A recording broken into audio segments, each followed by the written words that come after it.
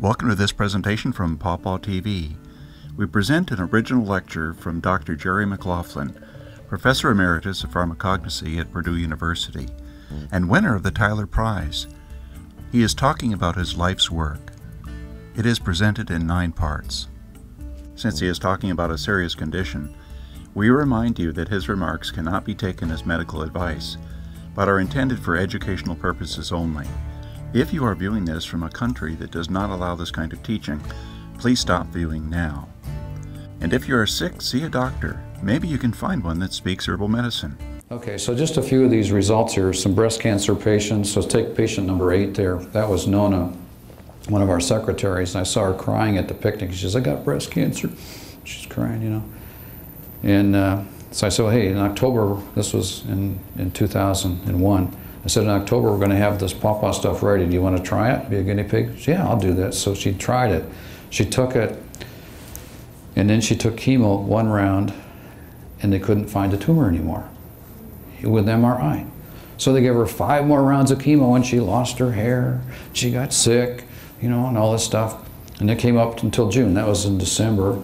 She got up until June, and then she went in to the surgeon. The surgeon had to get his money. So he looked her over, and he couldn't find a tumor either, so he did an ultrasound. He said, oh, I think there are 3 little blips there. I'm going to go see what they're like. So he went in there, and he cut them out, and he took the whole left breast. And I said, I want to see the path report on this. And sure enough, the path report said, okay, traces of ductal carcinoma. So, okay, maybe he was justified in taking the left breast. Well, then they followed it up with radiation. And all the time, she kept taking PawPaw. Okay? And so by September, the time September rolled around, she'd been through all this stuff, and they couldn't find any traces of tumor in her. 14 subaxillary lymph nodes did not have the tumor, and so she has a sign on her desk that says, I'm cancer-free. So I think that was pretty good. Patient number 12 with breast cancer is 72 years old, stage 4. One of Dr. Forsyth's patients, been through chemo, nothing was working anymore, so she's refractory. It's getting worse. And so she put on PawPaw for 6 weeks. That's the only thing that was any different, just taking the PawPaw for 6 weeks. Her tumor marker, the CA2729 marker, went from 160 down to 80 in 6 weeks. So we cut the tumor antigen level in half, and the size of the tumor is reduced significantly. The next slide. Okay, with prostate cancer, number 48 was an old guy, 85 years old, and he wasn't a good candidate for surgery.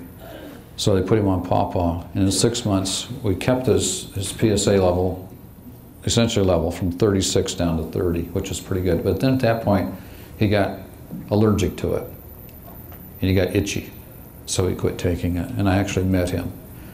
And let's see, patient 56 had stage 4 cancer. He's in North Dakota, and he had a huge tumor in his left neck from prostate metastasis.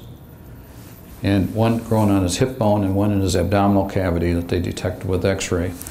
And the radiologist called Dr. Forsyth and said, what's going on with this guy? His tumors have reduced him in mass by 25%. And he'd been taking PawPaw for 6 weeks. And he was only taking 2 capsules instead of 4. He didn't get the instructions right, you know? And so that looked pretty good. And the last one there on the PSA, this prostate-specific antigen, is my eye doctor. This guy got prostate cancer, and it was an aggressive type. And so he started taking PawPaw, and he did the radioactive pellets as well. But anyhow, he went from 4.5 to 1.7 with the radiology and the PawPaw. So he's pretty happy. He still charged me for these glasses. So. The next slide. Okay, this patient was from Australia, and she had lymphoma for 6.5 years and gone through 3 rounds of chemo, but the chemo didn't work anymore. This resistance business had come on, so they developed that pump, you know. And her white cells were going up, and on 35 days on PawPaw, we knocked the white cells from 34 back to 11. And the lymphocytes are the ones that were going crazy, and we knocked them from 67% back to 30%. And both of those values are back in normal ranges. So against the soft tumors, like lymphomas, we have good results. I don't have good results with leukemias because I haven't had many people with leukemias try it. But it worked in the mice. with leukemias and extending theirs. I think it's going to work with leukemias. And we got some little kids, incidentally, like sit down and calculated doses out for them with leukemias. The next slide. Okay, lung cancer. Yeah, this guy was one of Forsyth's patients as well, and his antigen level went from 275 down to 222 just in 2 months. And he gained weight, and he'd been in bed in a wheelchair before, and he's walking around now. So we're extending his interval, right? And he'd previously been on 2 years of chemo, and chemo wasn't working anymore. The next slide. This guy's picture is in that wellness report. He's got a picture with the horse in there. And his name's Eddie. And in December of last year, he was supposed to go home and die. And he'd had melanoma, that's black mole cancer, from his arm. He's a farmer in Oklahoma, and it had gone to his lungs. And he had these masses of this stuff growing in his lungs. So the doctor sent him home, and he couldn't breathe, burned to breathe. And in 4 days on PawPaw, he could breathe again without burning. And then his strength returned, and he's out. He just wanted to go see the cows one more time. He got up and testified in one of these meetings. He was there, you know. And it brought tears to everybody's eyes. You know, Dr. Keller said about half the audience was crying when he got done. And so Eddie can now ride a bicycle and walk, and he goes down and sees the cows every day, and he got out and plowed with the horse this spring. And also 2 lipomas, which are little fatty growths, little fatty tumors on his arm, they disappeared. And another interesting thing is that his toenail fungus that he's had for 10 years has gone away, taking PawPaw. So it's antifungal as well. The next slide. So this just gives us a summary. Alkaline phosphatase, that's an indicator of bone cancer. And I got a big hug from a lady in East Lansing, Michigan, who was on our study, and she's back in the normal levels with the alkaline phosphatase with bone cancer and raising her kids and carrying out a normal life, and she's supposed to die last year. So now, no hair loss, no bone marrow depression, no GI bleeding. And we've seen benefits with cold sores and shingles and toenail fungus and MS and acne, athlete's foot. I got it in a lotion for paint, you know, for kids' faces. One of my workers in the lab was in there. I caught her in the lab making up more PawPaw lotion.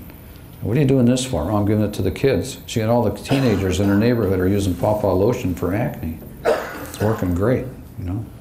Psoriasis, eczema, all stuff. Unfortunately, we're having trouble getting it into the lotion and salve form because they want to heat it in the manufacturing process, and they kill the activity. So I've threatened to go there and make it myself by hand so we can sell it. The next slide. Okay, so this is the PawPaw story, and that's where we are with it. And there's handouts of the slides in the back in the table if you're interested and want to see that. And I'll answer questions if I can. Thank you very much for your attention here tonight.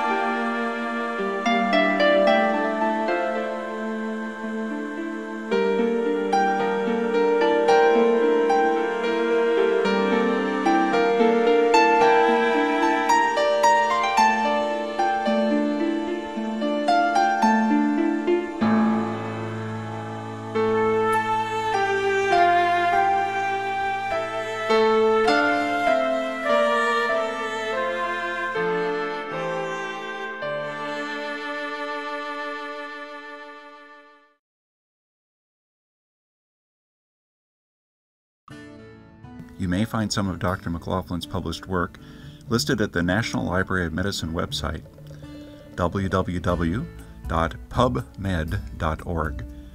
Look for entries under the term acetogenin and his name McLaughlin, JL. Copyright 2008 Richard Lund. All rights reserved.